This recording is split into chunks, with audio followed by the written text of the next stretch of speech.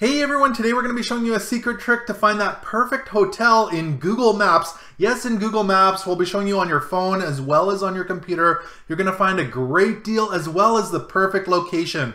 And hey, if you're new here, my name is Ken and this is Northern Viking Explorer, and we bring you videos on travel, exploring, and discovery. So make sure you click that subscribe button so you don't miss out on any upcoming videos.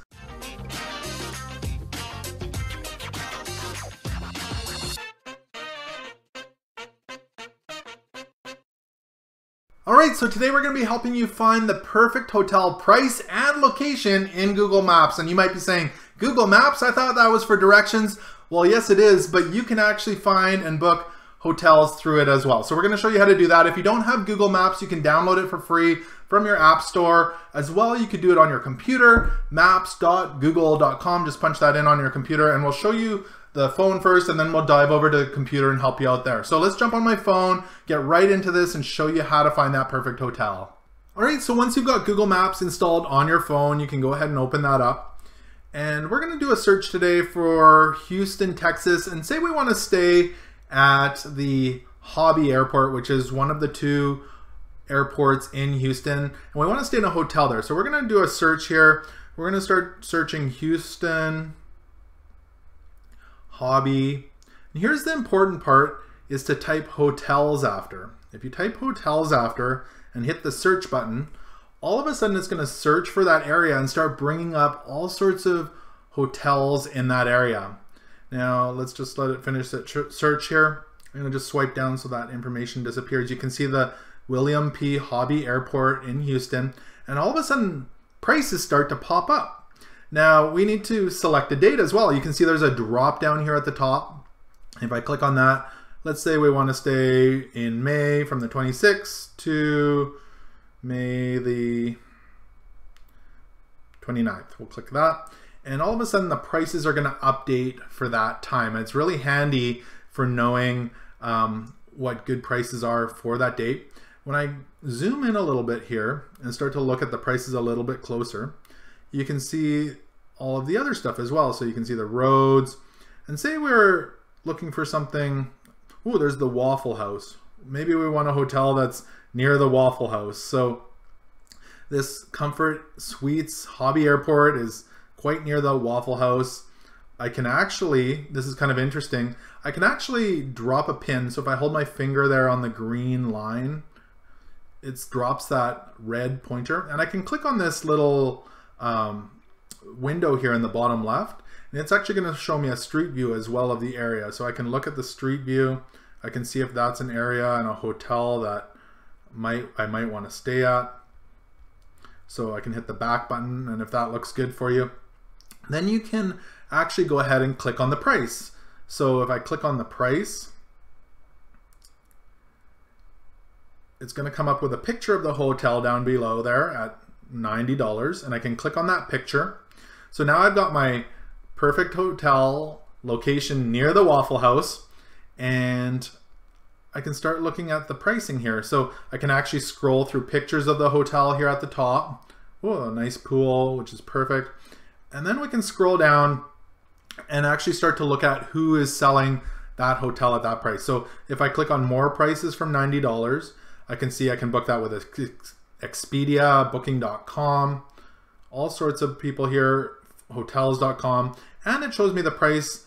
You can see it in the fine print there, $106 with taxes and fees. And if that's the perfect hotel I do want to book, I can just go ahead and select who I want to book it with. So let's say in this case, I want to book it with Booking.com. I would just click on their button there, and it's going to take me right to Booking.com, where I can complete that booking. So once that shows up, it's going to have Houston and the dates, and always confirm that this is exactly what you were looking for at this point, because it did move you over to the Booking.com website. But you can see the pricing comes up, and for myself, I have it set to Canadian dollars right now, but the pricing comes up for that hotel for those dates. And it's that simple actually to find the perfect hotels on your app. Now let's jump over to my computer and show you how to do it on there as well.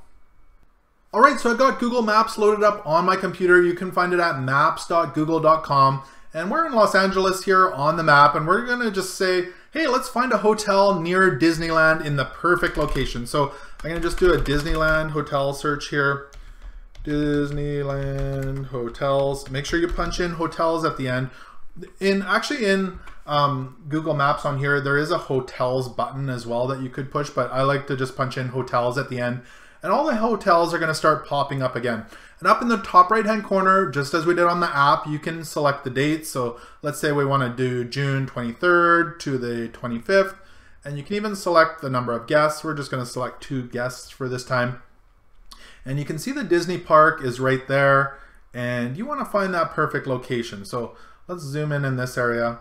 And let's see what's here. Ooh, there's a P.F. Chang's and a Cheesecake Factory. That might be a great place to stay in this area.